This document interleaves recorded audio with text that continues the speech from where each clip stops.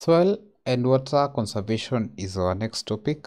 It's a Form 3 topic in agriculture, and you should be able to get your agriculture studies smart revision app to be able to read more on this topic that we're discussing today.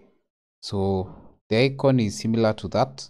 Should be able to search it and get it easily from your Google Play Store. You can also check the description of this recorded class for the link the same.